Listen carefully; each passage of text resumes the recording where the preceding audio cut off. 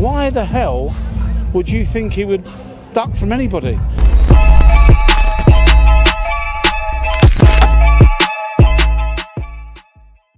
Boxing fans here in Riyadh, it's fight week. With me I've got none other than Tyson Fury's manager Spencer Brown. Spencer, first of all, this is amazing, man. Told everybody it was going to be amazing. Nobody believed me.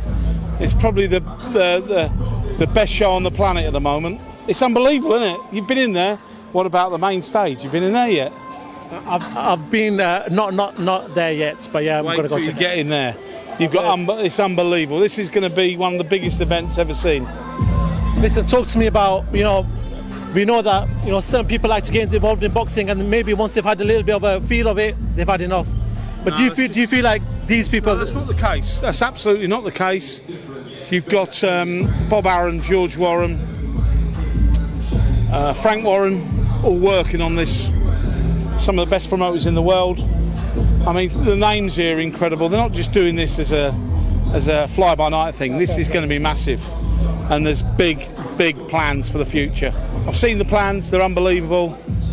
Let's just hope they go into place. I know they will, because Turk Al-Sheikh doesn't mess about. You've seen it here tonight; it's incredible. Have you ever seen an event like it? I was in Jeddah for the anti-Joshua one, and that was great. But I've got to say, this has got to be 10 times as better, 10 times as good. I've got to say, it is both impressive. This one's very impressive as well. Yeah, well, you've not seen nothing yet. Okay. This is only going to get bigger and better, honestly. And wait for the Usyk fight. That's going to be boom. I want to talk about Tyson. Only a couple of months ago, everyone was writing him off, saying, listen, Tyson wants too much money. He doesn't want what the fans want. All of a sudden, things change crazily in boxing. He's the main man. He's the one that's sort of headlining in Riyadh. It seems like the other heavyweights want to get on certain cards in Riyadh now. Do you feel like the tables have turned for Tyson and he's won over a lot more fans? I don't think the tables have ever turned. I just think misinformation. Yeah. I think people jump the gun. People calling him a coward and a fraud and this, that and the other. Absolute nonsense.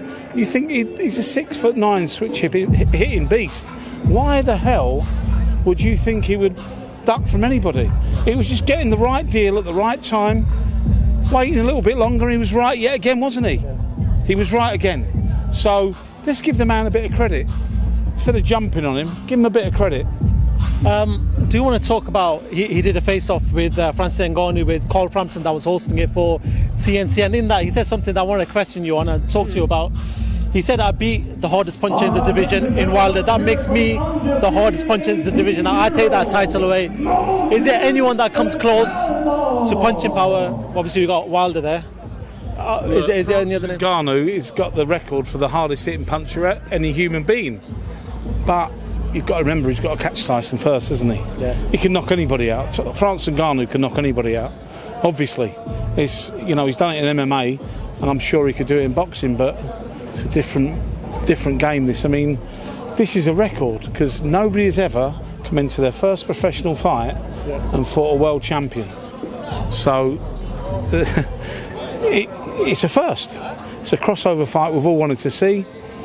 Obviously, we saw Mayweather against Conor McGregor, but this is a bigger event for me.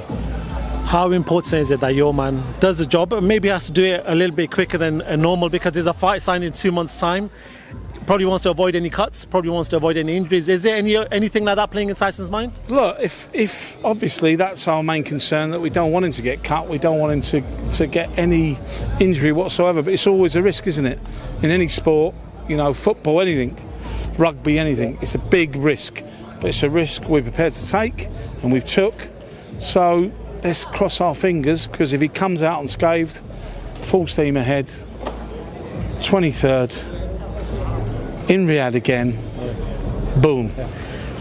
With this fight being announced and the magnitude of the Usyk fight, we know you're never going to get a fight like this coming around. It's been so many years already.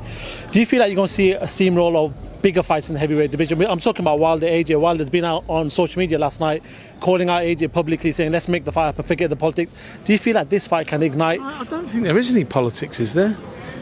I think the politics was that they tried to come to Saudi, they saw the Saudi money. Unfortunately, we know what happened with Skills Challenge, and now obviously they're trying to make the fight elsewhere. It doesn't seem like it's happening right now, but... Well, listen, Eddie Hearn's a big promoter, isn't he? I mean, he's, you know, we've all seen what Eddie Hearn can do. He fills stadiums. He's a great promoter. Let's have it right. At the moment, Frank Warren's got the keys, and Bob Arum got the keys to the castle. And I'm not saying the Saudis, he won't be able to get involved, because I'm sure they're not that kind of people. They're very open-hearted, and they'll open their heart to anybody. Yeah. And the guy in charge, Turki Al-Sheikh, and full backing from MBS, and massive shout out to both of them. You know, and their team is incredible. The whole team's incredible here. I mean, they work 24 hours a day. I'm constantly getting phone calls at 4 o'clock in the morning. Where are you? So everything is right, and I think you're going to see a plethora of top, not just heavyweight fights, of all sorts of fights, and they're willing to give the smaller guy a shout as well, and they're willing to give him a chance. Okay. We've seen that with Jack McGann here tonight. Yeah, it's true. You know, and we've got some unbelievable heavyweights.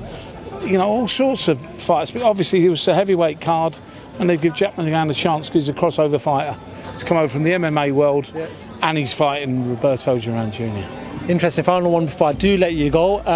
Anthony Joshua sent himself to a dog retreat for 4 days. Well, what do you make of that mindset? I've known Anthony Joshua a long time. I know you have. That's right. He's a lovely guy, really lovely guy. Tyson Fury is not. He doesn't slag anybody. Doesn't need to. Doesn't slag anybody. And when we were talking about it, Tyson said, "Listen, he's welcome up to Morecambe whenever he wants. Okay. Instead of going into a retreat, come and spend some time with me." And let's hope Anthony Joshua, it helped him. Okay. Because honestly, he's a terrific guy. Yeah. Spencer, always a pleasure catching up with you. Good luck with everything that happens this week. Good luck on Saturday night to yourself and Tyson and the team. And no doubt we'll speak to you soon. Thank you very much.